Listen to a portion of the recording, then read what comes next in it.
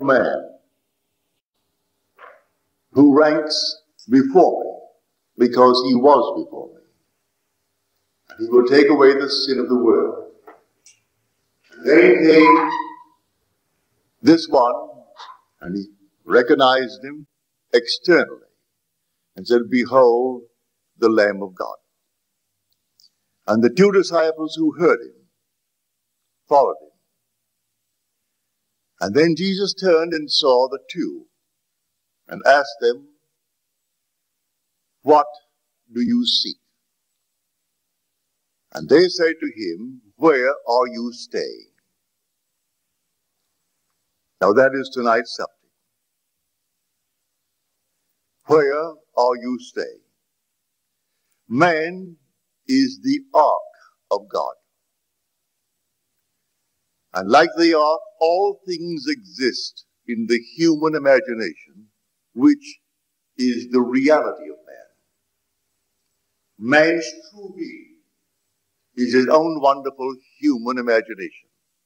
And all things exist in the human imagination. But we are told the ark is built on 3 levels: the lower, the second, and the third deck. The physical, the psychological, and the spiritual. Where you live physically, that's easy to discover. Whether you tell it to me or not, I could easily find out where you live. Where you live psychologically is more difficult. But I'll tell you where you live psychologically. That state of consciousness to which you most often return constitutes your psychological dwelling place. You may live in a palace physically and dwell in a cesspool psychologically.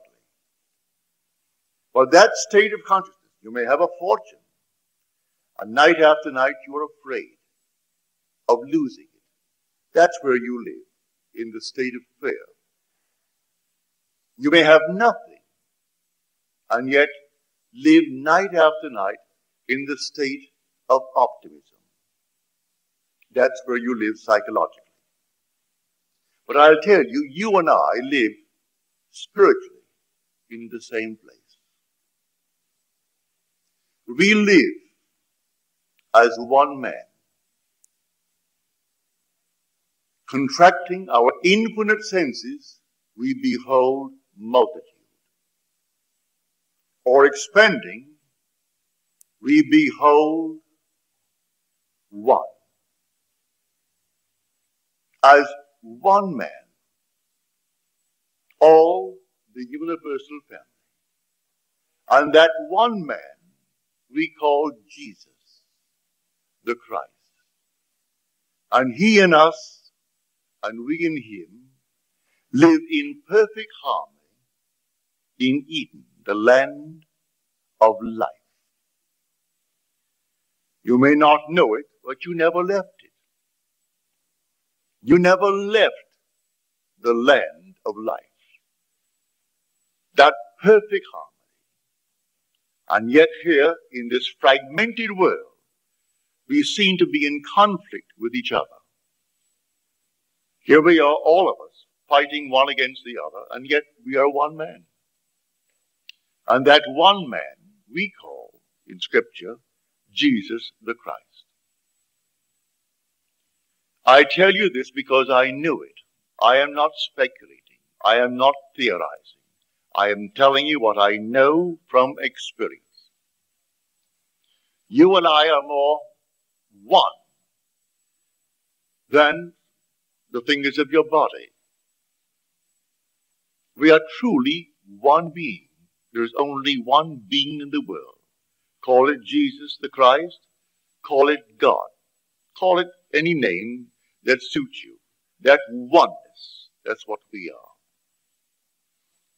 When the poet said, hold fast with both hands to that royal love, which alone, as we know certainly, restores fragmentation into true being. You hold to that with all of your might, for in the end you'll discover that you and I are one. Without loss of identity, we are one. Now I'll show you how I know it.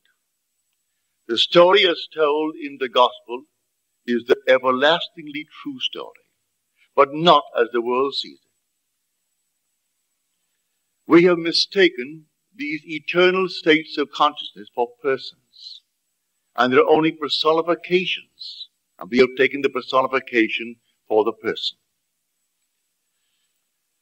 The spiritual states of the soul are all eternal, distinguished between the man and his present state. We are the pilgrim, passing through states from the beginning to the end. The climax of the states is called in Scripture Jesus Christ. Learn to distinguish between the man, the pilgrim, moving through states, and the state he is in at that present moment. For he is passing through these states in the form of a dream. He is dreaming this world. You and I must dream the dream of life. And it seems so solidly real and so completely independent of our perception of it. Yet the whole is a dream. And we are passing through these states. The states are permanent, but we are the pilgrim, passing through the states. Now, when I closed a month ago, on the 11th day of December, I told a story of a little girl. A few of you were present, not all of you. So for the benefit of you who were not present, let me state it again. She was then only 8 years old. She's recently had a birthday, and undoubtedly she's now 9. But she was 8 when she wrote me this little letter.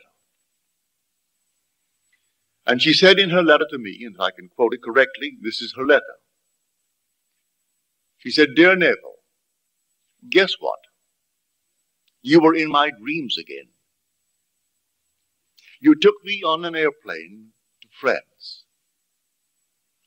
And when we got off the airplane at the airport, all the people yelled, 'Neville, oh, Neville is here to see the king again.' And then when we got to the town, they yelled the same thing. They said the same thing. And I was frightened. And so I held your hand as tight as I could. And then you took me to a huge hall. And here at the end of the hall was a throne. And the back of that throne reached to the ceiling. And the whole was covered with red velvet. And seated on the throne was the king. And he wore a crown and a red cape. And do you know what? He was you. So I looked back at you to see the resemblance. And do you know what? You began to fade. And when you faded, the king said to me, come closer. So I went to the king and I held his hand as tight as I held yours. But of course, he was you. And do you know what? He faded too.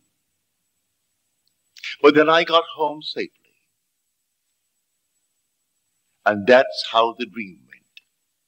And then she signed her name Malo McCasley. Her mother was not here that night, but her grandmother was. So when she returned home, she called her daughter and said, "Neville told Malo's dream tonight." And the mother was so overcome.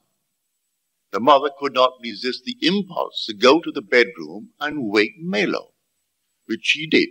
She went to the bedroom and shook Malo, and Malo woke out of this deep sleep. bewildered. And she said, Neville told your dream tonight. The dream about the king. And the little girl simply looked at the wall as though it's now a monologue. And she said, he has appeared to me 3 times. First, as a man. Then, as the king. And now here, as Jesus Christ the Lord. Then she turns and faces her mother and said, he is the Son of God. The mother turned cold, tucked her back into bed, kissed her, and said, good night, and go to sleep. Then she said to me in her letter, I retired to the living room and trembled for over an hour. That was the confirmation I have been waiting for since the experience of Christ awoke within me. It's the experience that every being in this world is going to happen and going to have. There is only God in the world. And everyone in the world will experience the story of Jesus Christ and know that he is the Lord Jesus Christ, and there is no other. You're told in Scripture, only one person knew he was the Christ until he departed this world. And that one was called Peter. And now if I said Peter, you would think of a man with a beard, an old man. For we have made hundreds of millions of pictures of Peter, and they're all over the walls of those who believe in the historicity of Scripture. And it is not secular history. But we have made them. There they are on the walls, and people pray to them. And they cross themselves before these pictures and hope for luck. You're told in Christ there is no bond, no free. There is no Greek, no Jew. There is no male or female. We're all one person in Christ. Peter is a state of consciousness. Jesus Christ is a state of consciousness. You are the reality, moving through all these states. The climax of all the states is Jesus Christ. We have personified it and then made a picture of it and worship the personification, not knowing that you yourself are the reality moving through all these states. A little girl, 8 years old, entered the state. That state of consciousness, personified in Scripture as Peter, a little girl, 8 years old, enters it. The act was instantaneous, and she could not resist the confession recorded in Scripture concerning Peter's confession. For the question is asked, who do men say that the Son of Man is? And they answered, some say John the Baptist, and others say Elijah, others say Jeremiah, or one of the prophets. And then he said, but who do you say that I am? And Peter answered, you are the Christ, the Son of the living God. And he said to Peter, blessed are you, son of John, for you did not learn this from mortal man. It was revealed to you by my heavenly Father. It's a revelation from the depths of the soul of man, the Father. And here the little child, only 8 years old, and she makes the confession.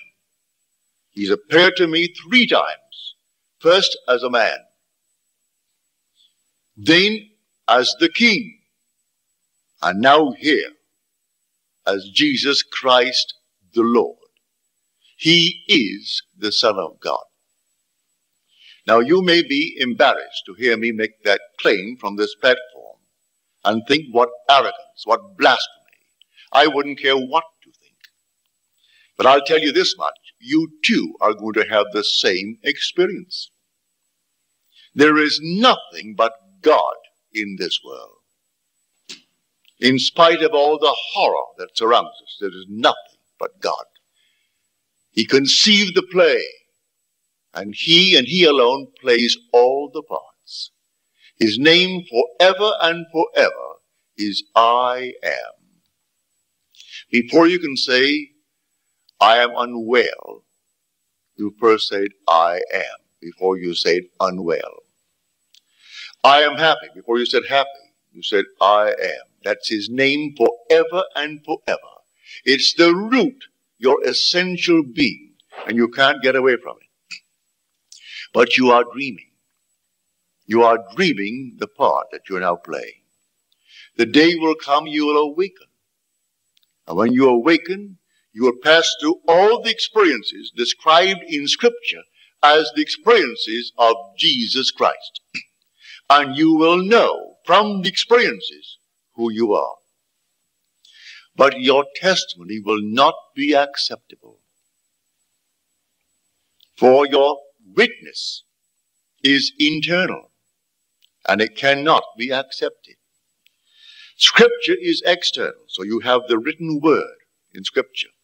You know that your own experiences parallel everything said in Scripture. But how can you convince anyone in this world? For we are told that no one can bring witness of himself alone. It is not acceptable. The charge cannot be sustained if only one person appears as witness. If two or more witnesses agree in testimony, it is conclusive. You say, I have had these experiences, but it's an internal, and therefore it is not accepted by the world because it is invisible. You have the external witness, and you're waiting now for the witness. And the only one who actually saw is recorded in Scripture as Peter. How do I know the state? His words become her words, a little child. Now, the mother does not take down these lectures on tape. The little child does not hear these lectures. She knows nothing of them. The child goes to her little school. The mother is busy. She has 3 children. So it's not that she is teaching the child. She woke her out of a sound sleep, and the act is instantaneous when God reveals himself. And the little child could make the confession as told us in the 16th chapter, the 16th verse of Matthew. You are the Christ, the Son of the living God. Now, flesh and blood, mortal man has not taught you this. You didn't learn it from man. It was revealed to you by my heavenly Father, and blessed are you, Simon, son of John. Now, on this rock I will build my assembly. It's not on Peter, not on the little girl. It's on the confession. Now, following that confession, he who has been waiting for it, when he departs in the not distant future and takes off this mortal garment for the last time, then he will appear once more, and first to Peter, as told us in the 15th chapter of 1 Corinthians. To Peter first, and then to the 12. It didn't say the 12 would be all at once, but to the 12. And then to more than 500 at once.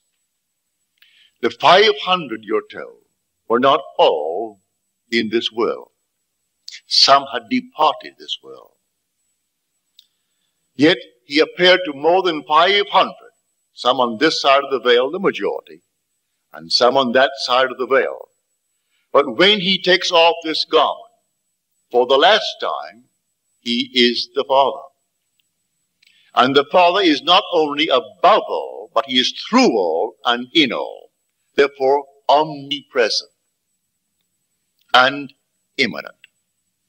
And therefore, throughout the entire world, whether it be visible here, as we call the live world, or the invisible world, it's all the same world. That world is terrestrial, just as this is. He will appear at once to his choice, 500 more.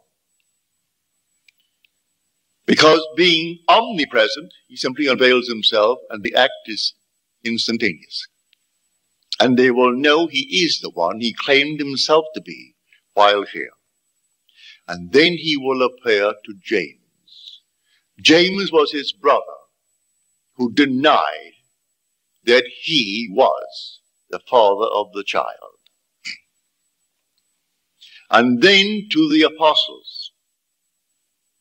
And then, last of all, as to one untimely born, he appears to Paul. Paul is a state of consciousness. These are all states of consciousness. The last one is to that state called Paul. For in that state, you are incorporated into the body of the risen Lord. He will ask you to name the greatest thing in the world when you're in that state. And you stand before the risen Lord. There's only one being. And you will answer in the words of Paul. Faith, hope, and love. But the greatest of these is love. At that moment, the risen Lord will embrace you. And your bodies will fuse. And you'll become one with the Spirit of God the Father. One body, one Lord, one God and Father of all. He who is united to the Lord becomes one spirit with him. There's a union that takes place, and not any power in the world can separate you from that moment on. You are then sent into the world to tell the eternal story. And you will tell it, as I am telling it. And you will tell it from experience. You will not be speculating. You will not be theorizing, trying to set up some workable philosophy of life, as all the little isms of the world, based upon theory, based upon what they think it ought to be in this world, not as it really is in eternity. So you will now be sent, and you may think, I am not educated. I am not qualified. I have no intellectual, social, financial, or any other background. You don't need any background.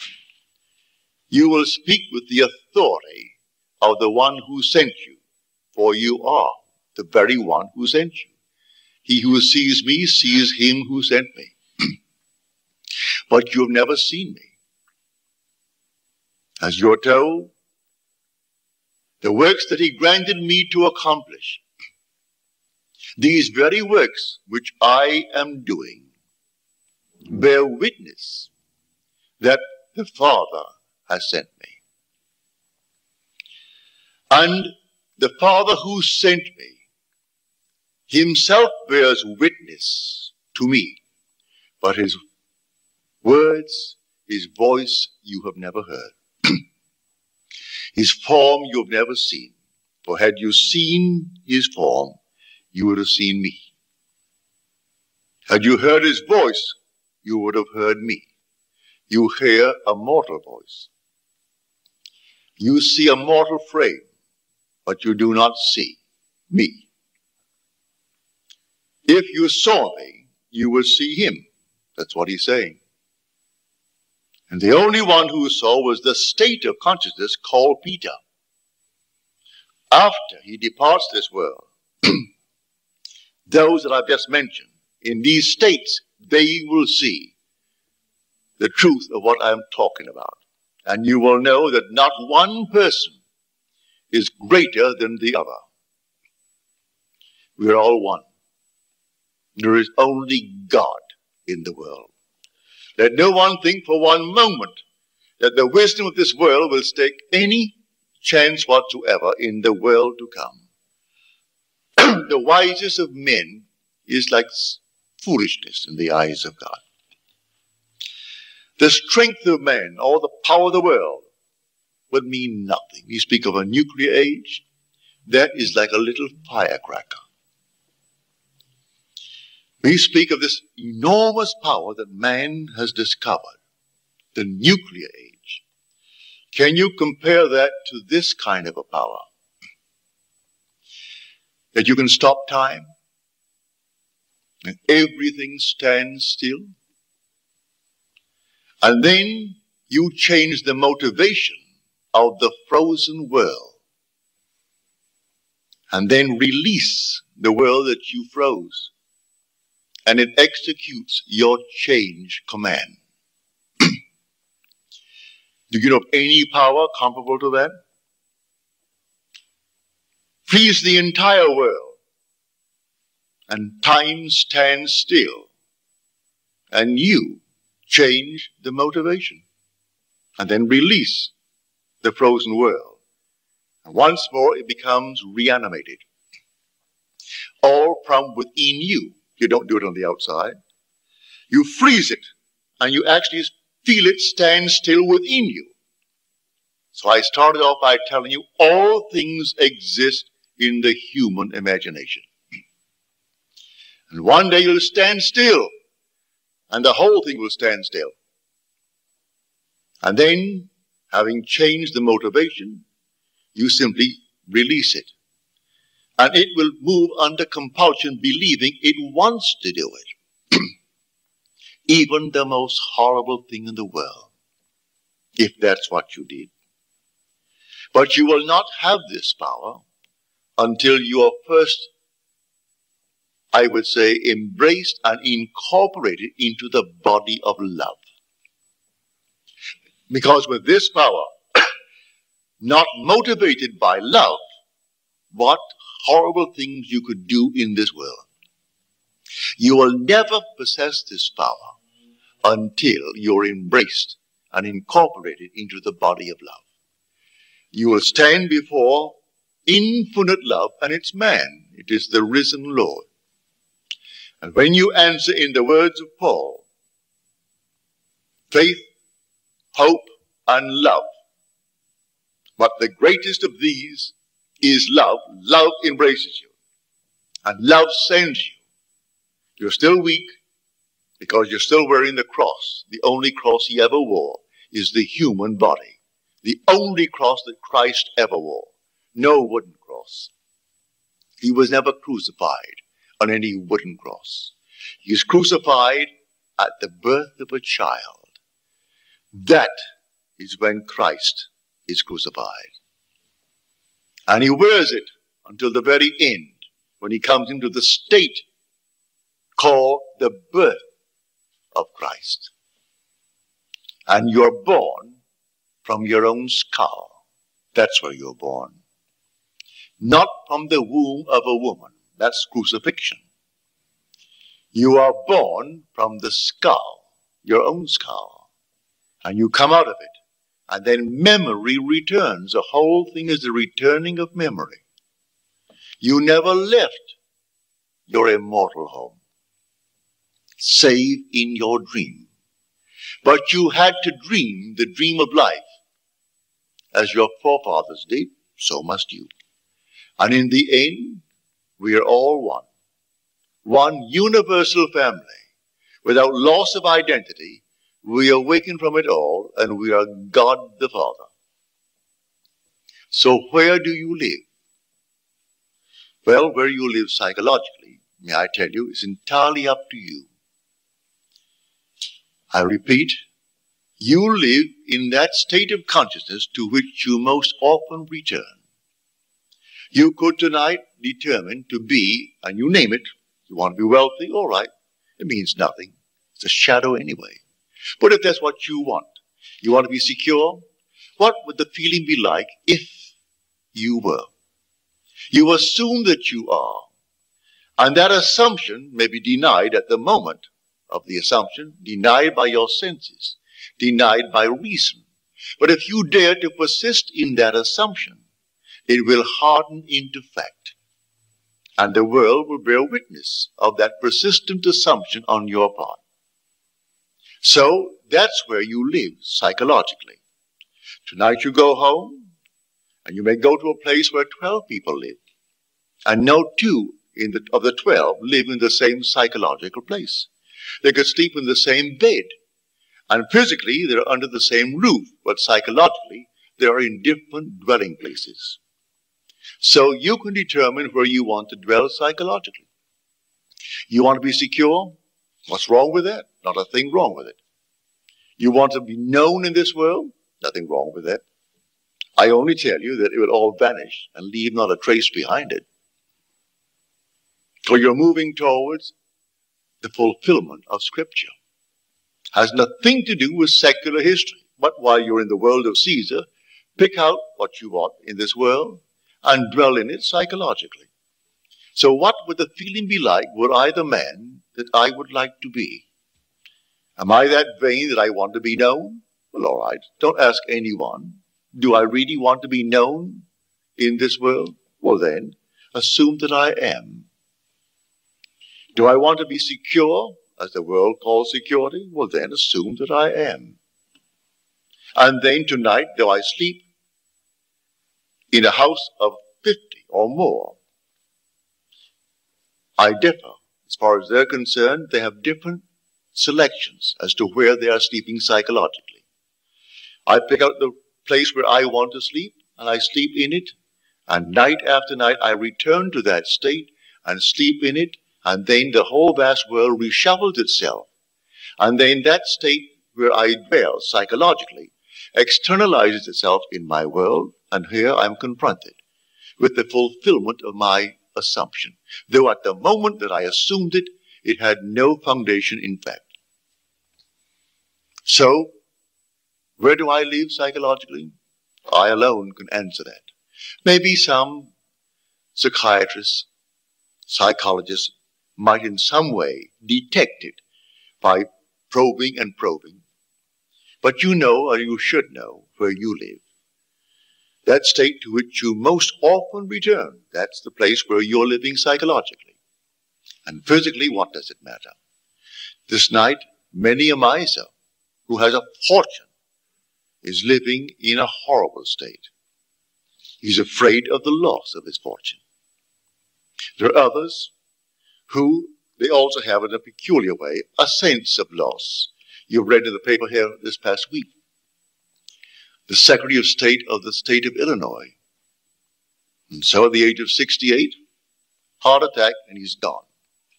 He left an estate. He never got more than $30,000 a year, all of his life, and he paid taxes, and he had to live, and he lived well. But they found stashed away $800,000 in cash, in shoe boxes and all kinds of things, in a locked place. And all the politicians, if they can be embarrassed, which I question seriously, they can be. You can't embarrass them. Because if they have any concept, any sensitivity whatsoever, any ethical code, to be a good politician, you must put it in deep storage. I don't care what they're telling me. If you want to be a good politician, you take your religion and put it in deep storage while you play your part as a politician.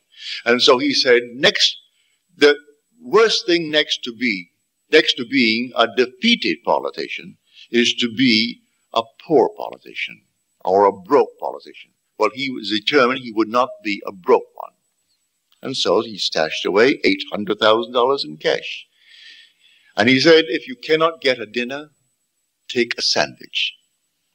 In other words, if they cannot, for a payoff, give you $1,000, take $500.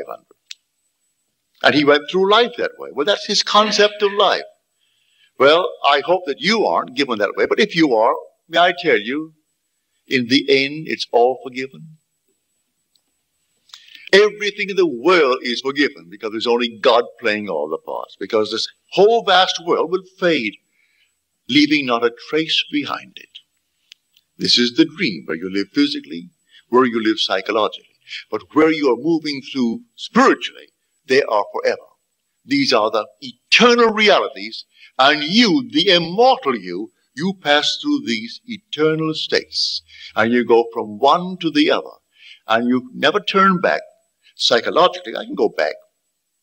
I can be rich one day and poor the next. I can live here one day and there the next. But in the spiritual progress of man, he isn't going backwards. He's moving towards the climax. And the climax is Jesus Christ. And everyone in the world will awaken as the Lord Jesus Christ, and he who awakens will know it. But he cannot present the evidence to satisfy anyone in this world. But he knows he must wait for that one confession. It has to come. And if he thinks, as the world thinks, that Peter's an old man, then he's waiting and looking in the wrong direction. It's going to come. Because in Christ there is no male nor female. And there is no bond nor free. It has to come, that confession. And when it comes, he feels himself completely relieved. And he knows that any second then, let the mortal garment be taken. And soon after it's taken, he again appears to Peter. First, it's Peter. And then he appears to the 12, then to more than 500 at once, and then to James, and then to the apostles. And last of all, as to one untimely born, he appears to Paul. That's the important state. For that's the state that when you are in that state, you are embraced, incorporated, and then sent. And he who sees you, if he ever sees you, sees the one who sent you. But they do not hear his voice, and his form they do not see. So they think they see you, and they know your mortal background, your origin. And they judge you by what they know of your physical origin. And they do not see you at all. For you have left it completely as you return to the being that you were before that the world was. So all the wisdom of the world will vanish as though it is not.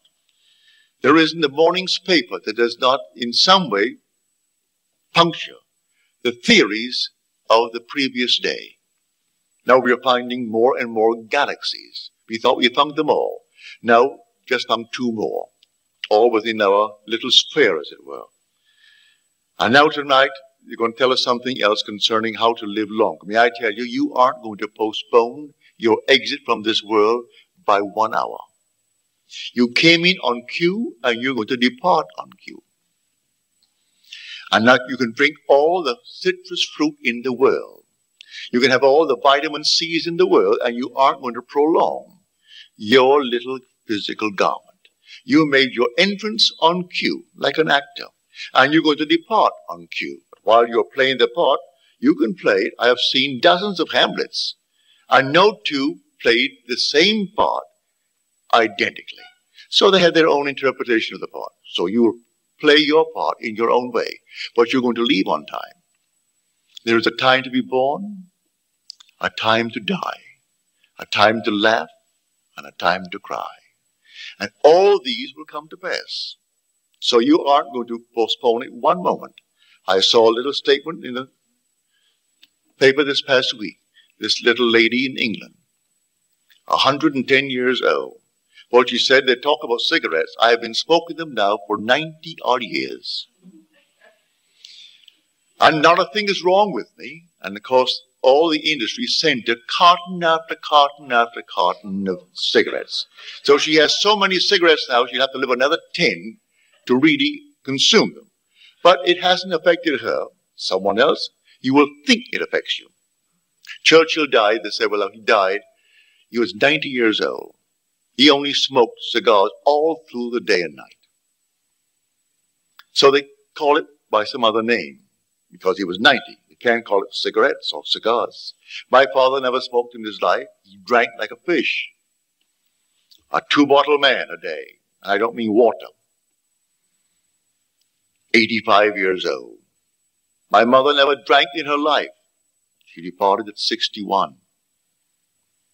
And here is my father, this really a 2-fisted drinker. Strong, strapping fellow up to the very last 6 months of his life. Then he collapsed. My niece told me the other day, she came on to spend a week with us. So you know what Granddaddy died of? I said, he died because his body collapsed. He went on time. She said, no, he had TB. Daddy died of TB at 85. Of all the nonsense in the world. You'll find anything there. I don't care what the world will tell me. And so they called that the cause of death.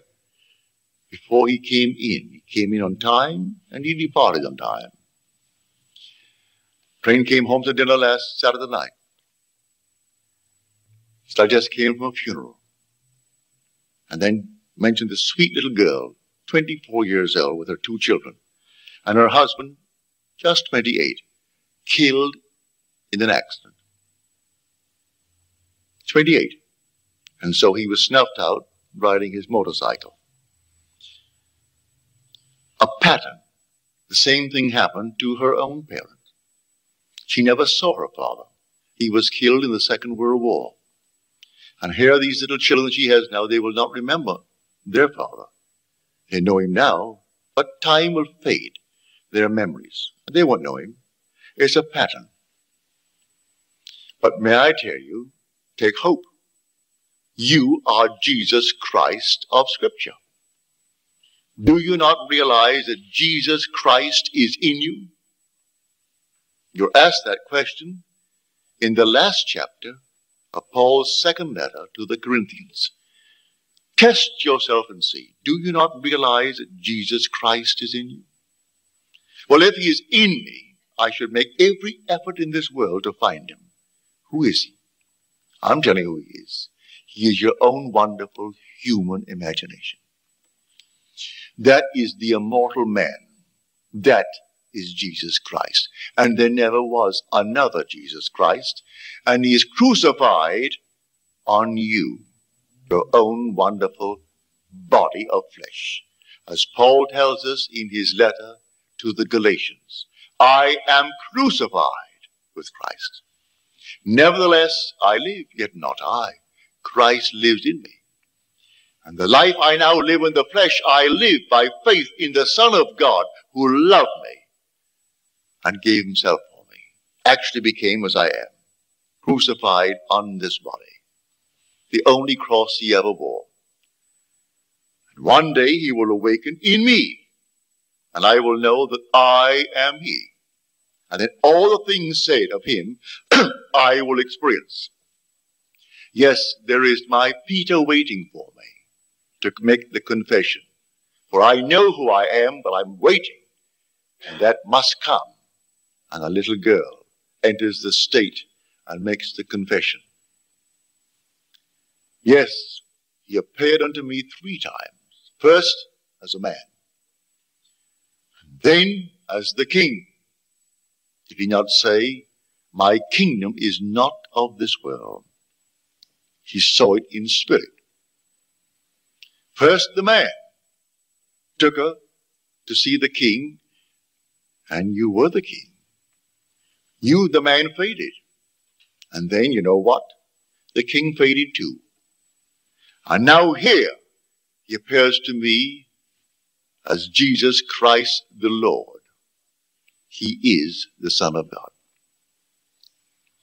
So I tell you, I know from my own experience, this is the experience of every child born of woman. Do not despair. Should you drop dead now, you don't die. You're restored to life. In a world just like this, terrestrial just like this. And you'll be living in a world just like this with the same problems. And you'll be living either in a physical state, psychological state, and a spiritual state. And the spiritual state is moving in the direction towards the fulfillment, the climax, which is Jesus Christ. So it doesn't really matter.